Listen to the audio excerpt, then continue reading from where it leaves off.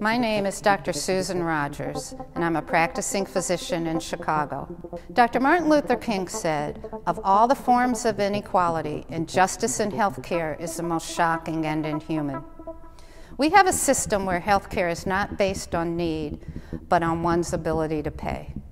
The injustice is a primary reason for the racial health gap that exists here in the United States. People of color, many of whom are poor, are simply unable to access the care that they need.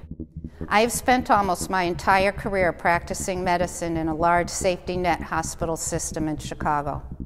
I have cared for patients with needlessly advanced diseases like diabetes and hypertension that could have easily been treated if they had had access to appropriate care sooner.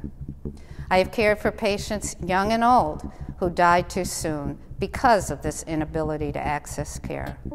Currently, Black women are 300% more likely to die from childbirth-related causes than white women, and the infant mortality rate for Black babies, it's twice that of white babies. Single-payer Medicare for all is just one step in closing the racial health gap by providing health care to all who need it, regardless of their ability to pay. It would provide lifelong health care coverage for everyone without premiums, deductibles, or copays. We have a long way to go to eliminate the racial inequities in health care, but a necessary first step is coverage for everyone. And the only way to do that is with single-payer Medicare for all.